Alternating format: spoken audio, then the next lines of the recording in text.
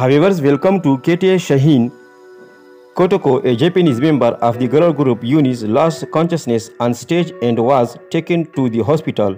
Her agency F&F Entertainment announced this on the 4th.